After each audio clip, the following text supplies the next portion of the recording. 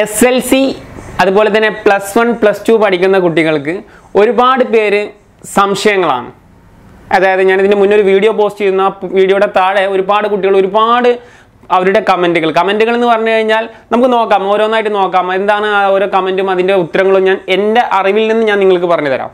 Okay, first നിരന്തരം കുട്ടികൾ ചോദിക്കുന്ന ഒരു കാര്യമാണ് എക്സാം ഓൺലൈനായി നടത്താൻ സാധ്യതയുണ്ടോ എന്ന്. ഏറ്റവും കൂടുതൽ കമൻറ്റ് ചെയ്തൊരു സംഭവമാണ് എക്സാം ഓൺലൈനായിട്ട് നടത്താൻ സാധ്യതയുണ്ടോ എന്നുള്ളത്.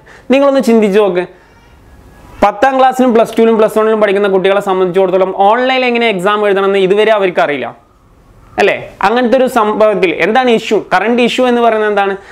കൊറോണ എന്ന് പറയുന്ന ഒരു മാരക രോഗം നമ്മൾ എന്ത് ചെയ്യാണ് പടർന്നും കൊണ്ടിരിക്കുക എന്നുള്ളതാണ് ഇപ്പോൾ ഇഷ്യൂ ഉള്ളത്. ഇത് ഒഴിവാക്കാൻ വേണ്ടി എങ്ങനെ ഓൺലൈൻ എക്സാം പോസിബിൾ ആവുന്നത്? അത് ഒരു കാരണവശാലും നടക്കാത്ത കാര്യമാണ്. കാരണം ഓൺലൈൻ എക്സാം എഴുതുക എന്ന് പറഞ്ഞാൽ കുട്ടി പുറത്തോട്ട് വരണം അല്ലേ? വീട്ടിലിരുന്ന് എക്സാം എഴുതുക എന്ന് പറഞ്ഞാൽ എല്ലാ കുട്ടികളും കണ്ടക്ട് ചെയ്യാൻ ഇറ്റ്സ് നോട്ട് പോസിബിൾ അല്ലേ? അപ്പോൾ ഇന്നത്തെ സാഹചര്യത്തിൽ അത് പോസിബിൾ അല്ല. അപ്പോൾ ഒരു കാരണവശാലും അവർക്ക് പുറത്തോട്ട് പോയിട്ട് ഒരു സെൻറ്ററിൽ പോയി എക്സാം എഴുതുന്ന അതേ എഫക്റ്റ് തന്നെ ഉള്ളൂ അല്ലേ? നമുക്കറിയാം SLCന് ഒരു 3 എക്സാമാണ് നിലവിലുള്ളത്. അതുപോലെ +1 +2 കുറച്ച് എക്സാമുകളാണ് ഉള്ളത്. ഇത് നടത്താൻ വേണ്ടി ഒരു കാരണവശാലും ഗവൺമെൻറ് ഒരു ഓൺലൈനെ കുറിച്ചിട്ട് എന്ത് ചെയ്യില്ല, ചിന്തിക്കാനേ പോകുന്നില്ല. അപ്പോൾ അങ്ങനത്തെ ഒരു തെറ്റിദ്ധാരണ നിങ്ങളിൽ വേണ്ട. ഓൺലൈനായിട്ടൊന്നും ഒരു കാരണവശാലും എക്സാം വരില്ല. ഓഫ്ലൈനായിട്ട് നിങ്ങൾ എങ്ങനെയാണോ എക്സാം എഴുതിയത് ആ എക്സാം അതേ ഫോർമാറ്റിൽ തന്നെ എക്സാം കണ്ടക്ട് ചെയ്യുകയും ചെയ്യും എന്നുള്ള കാര്യത്തിൽ യാതൊരു തർക്കവുമില്ല. ഓക്കെ, പിന്നെ കുറേ പേര് ചോദിക്കുന്നത് എന്താ വെച്ചാൽ എല്ലാവരും ഓൺലൈൻ എക്സാം നടക്കുമെന്നുള്ളതാണ് കുറേ പേര് ചോദിച്ചിട്ടുള്ളത്. പിന്നെ ചോദിച്ചതിൽ എന്താ വെച്ചാൽ എക്സാം നടക്കാൻ സാധ്യതയുണ്ടോ എന്നുള്ളത്. എങ്ങനെ എക്സാം നടക്കാതിരിക്കുക? നിങ്ങൾ ചിന്തിച്ച് നോക്കേ. +1ലും +2ലും അല്ലെങ്കിൽ +2 കഴിഞ്ഞ് ഔട്ടിൽ വരേണ്ട കുട്ടിയും 10ാം ക്ലാസ് കഴിഞ്ഞ് +1ലോട്ട് പോകേണ്ട കുട്ടിക്കൊക്കെ സയൻസ് സബ്ജക്റ്റിലുള്ള മാർക്ക് എത്രയെന്ന് അറിയാതെ എങ്ങനെയാണ് +1ലോട്ട് അഡ്മിഷൻ കൊടുക്കാൻ പറ്റും? എങ്ങനെ +2 കഴിഞ്ഞിട്ട് ഒരു ഹയർ ലെവലിൽ അഡ്മിഷൻ കൊടുക്കാൻ പറ്റും?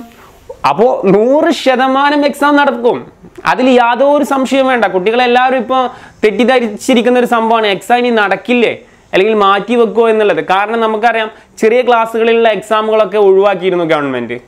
അപ്പോൾ അത്തരത്തിൽ കുട്ടികൾ ചിന്തിക്കുകയാണ് ഇനിയിപ്പോൾ ഏതായാലും ഒരു 15 ദിവസം മീൻസ് ഇപ്പോൾ 14 കഴിഞ്ഞാൽ ചിലപ്പം എക്സ്റ്റെൻഡ് ചെയ്യുകയാണെങ്കിൽ ചെയ്യുകയാണെങ്കിൽ കുട്ടികളിൽ ഒരു തെറ്റിദ്ധാരണ ഉണ്ടായിരിക്കും ഇനിയിപ്പോൾ ഈ എക്സാം നടക്കാതെ പോവോ, എങ്ങാനും നമ്മളെ പാസ്സാക്കോ.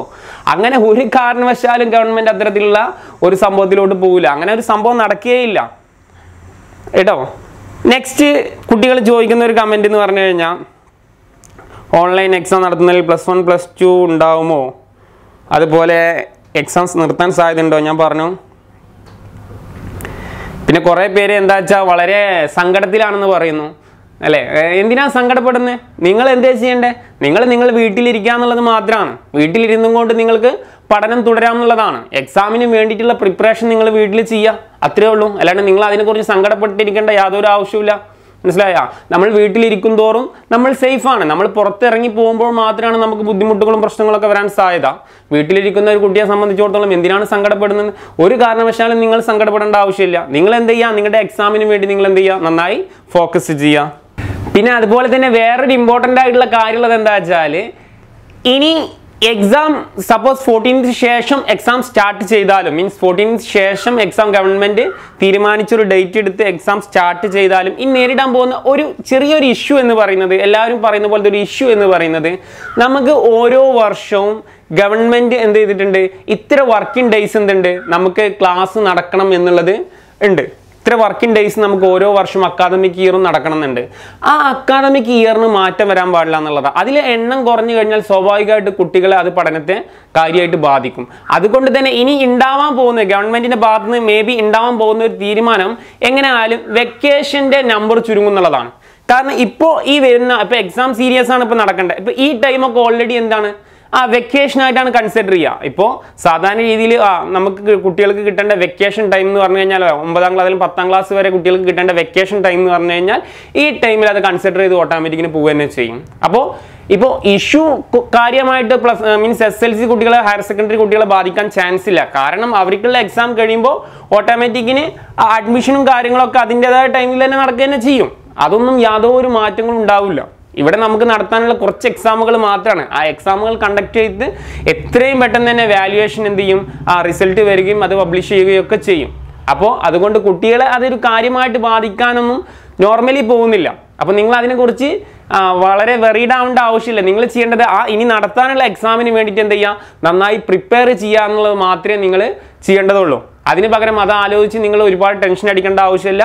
എല്ലാ കുട്ടികളും എങ്ങനെയാണോ എക്സാമിന് നിങ്ങൾ പ്രിപ്പയർ ചെയ്യുന്നത് അതിലും നന്നായി, അതിലും മികവോടുകൂടി പ്രിപ്പയർ ചെയ്യാൻ ശ്രമിക്കുക. കാരണം നല്ലൊരു വെക്കേഷൻ ഹോളിഡേയ്സ് ആണ്. ഒരുപാട് കുട്ടികൾ നല്ല A+ അല്ലെങ്കിൽ ഫുൾ മാർക്കൊക്കെ പ്രതീക്ഷിച്ച് ഒരുപാട് കുട്ടികൾ നന്നായി കഷ്ടപ്പെട്ട് പഠിക്കുന്ന കുട്ടികളാണ്.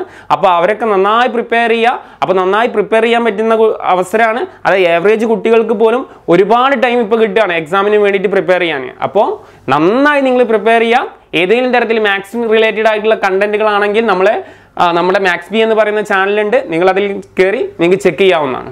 ഓക്കെ, അപ്പോൾ നിങ്ങൾക്ക് എന്തെങ്കിലും സംശയങ്ങൾ ഉണ്ടെന്നുണ്ടെങ്കിൽ നിങ്ങൾ എന്ത് ചെയ്യുക, ഈ വീഡിയോക്ക് താഴെ കമൻ്റ് ആയിട്ട് രേഖപ്പെടുത്തുക. ഇതുപോലെ വേറൊരു വീഡിയോയിൽ ഞാൻ അതിനെ കുറിച്ചിട്ടുള്ള നിങ്ങളുടെ സംശയങ്ങൾക്കുള്ള മറുപടി തരുന്നതാണ്. Okay, thank you.